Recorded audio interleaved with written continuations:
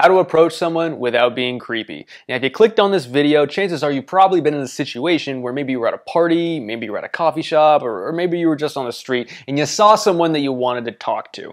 Maybe it was someone that you didn't know, maybe it was someone that you kind of knew. How do you start a conversation with somebody in a non-creepy way and possibly even be able to get her phone number or something like that? Can you do that in today's day and age? Well, actually, you can. It is very possible. People just don't want you to be creepy. So it's good that you clicked on this video because you know that acting creepy really upsets people. It's not a good thing. It's not a good feeling to feel like the creep either. So I'm going to give you 5 steps. 5. If you follow these steps, you will not be seen as creepy. You will be able to walk up and talk to women or talk to a stranger in your everyday life without coming off as that creep. And you might be able to form a connection with them. Get a phone number, maybe go on a date later. Who knows? All right, so let's get into the first step. The first step is when you're approaching someone, approach with 100% conviction, okay? How's it going, you guys? Hello. Hey, Billy, oh, you're digging a hole. I am digging a hole. I'm so happy about it. I'm digging a hole in the sand. Well, it's a very large hole. I know. But if you go in and you hesitate, you're basically shooting yourself in the foot, okay? You're acting unconfident, hesitating, kind of walking around. Like, that's the kind of stuff that people usually interpret as being creepy. Why? Because you're not being congruent with your actions. We'll talk a little bit more about that later. But basically, when you're being congruent, when you're going for things that you want with 100%, it's seen as a lot better. For instance, if I walked up to someone and I was like, hi, my name's Lloyd. That would probably freak some people out. However, if I walked up and was like, hey, how's it going? My name's Lloyd. Yeah, I just saw you over there. I thought I'd come say hi. That feels a lot better and a lot more comfortable for most people than the first one. Because if you're up to something, chances are you're going to hesitate and feel a little nervous about it. So if you're going to go in with 100%. If you feel like you're going to mess up with 100% conviction. All right? Now, thing 2 is going to be to approach someone who you think might want to be approached. This is you think looks good on you. This is definitely more feminine. Yeah, But I feel like this guys would be... could wear that. You think guys could pull this off? Yeah. Okay, don't just approach anyone. If she has her cap on, her head down, her headphones in, and she's on a run, don't approach her. If she's in an intense conversation with a friend, they're both looking at each other, they're both talking, they're not looking around, probably should let them have their conversation. All right? Now, if you walk up to someone, though, and they're maybe looking around, they're kind of checking it out, maybe they're in a conversation, but they're paying attention towards other things, or maybe they look at you, all right? That's an invitation, or maybe not necessarily an invitation, but that's an indication that she might want someone to come up and talk to them. So if you look for these things, and I guarantee you they're happening a lot more than you think. In fact, I would recommend that you just kind of walk outside and see how many of these looks that you can get. Not necessarily to you, but see how many people might be open to a conversation.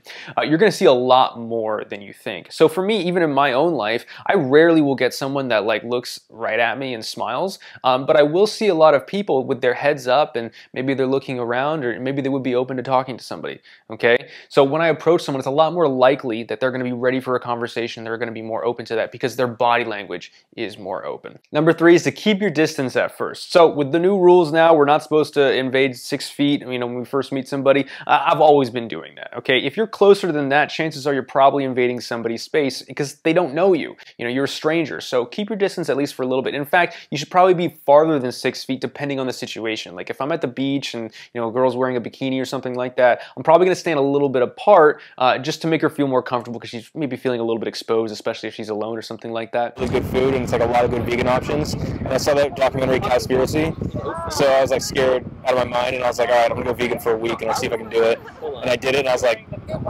yeah, I'm going back to meat. So keep your distance at first, and when they get more comfortable with you, then you can come closer. You know, typically I like to walk up and talk to somebody, not directly in front of them, but kind of like maybe stand at a little bit of like an angle, maybe like 45 degrees or something like that, because up front it sounds a little confrontational, from behind feels a little predatory, and to the side just feels a little weird. So, you know, I like to come in from a little bit from an angle, but it doesn't have to be perfect. You know, don't stress about that sort of stuff. Just make sure you keep a little bit of distance at the beginning, and then when they feel more comfortable, when they square up, then you can get a little bit closer. Number 4, if something happens, address it. So if you're talking to someone and something crazy happens, maybe somebody spills a drink on them, maybe a stranger or a bum comes in out of nowhere and you just ignore it and you pretend like nothing happened and you keep talking, that's going to be seen as really weird and creepy because obviously this is something that should be addressed, you know?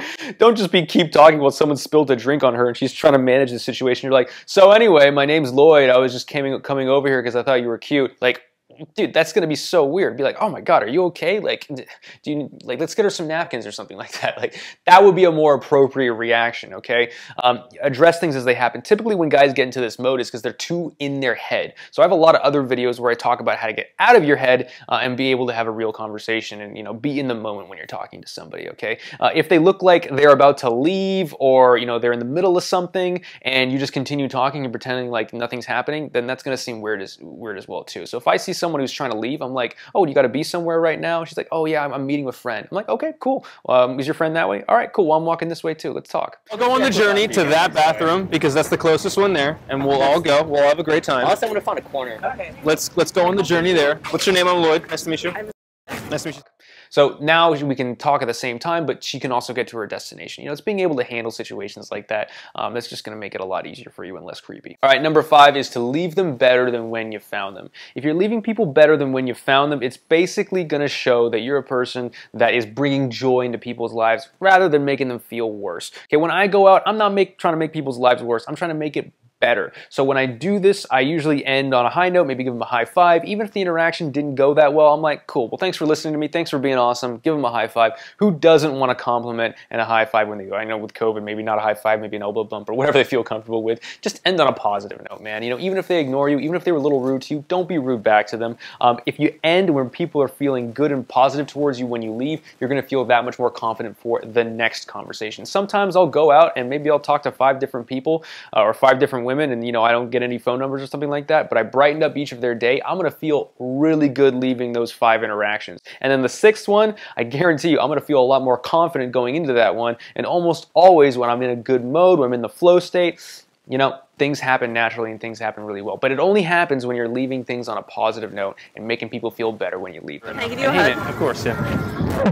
Bye, have a good one. Bye. All right, so the 5 things again. Number 1 is to walk up with 100% confidence. Number 2 is to make sure you're approaching somebody who you think might want to be approached by their body language. Number 3 is to keep your distance and don't invade their personal space right away. Number 4 is if something happens, address it. You know, stay present in the moment. And number 5 is to leave them better than when you found them. All right, cool. So those are the 5 things. If you do all of those things, I guarantee you guys, you're not going to be seen as creepy. People are going to appreciate you walking up and talking to them. And look, man, not every interaction is going to go splendid and smooth, so a little bit of awkwardness is okay. Don't beat yourself up, but remember, creepiness is incongruency. If you're doing things that are incongruent with what you want and you're being disrespectful towards other people, that is going to be seen as creepy, and you can definitely walk up and talk to strangers, people that you don't know, without doing those things. Cool. All right. Well, if you do this, you're probably going to be getting a lot more phone numbers. You're probably going to be getting a lot more positive interactions with women. So I highly recommend you check out my other videos where I talk about how to do that sort of stuff, and check out the practical approaching system, which is videos where you've probably seen some small clips of this where I talk exactly about how to do that. I break down those videos. So I highly recommend you check the link down below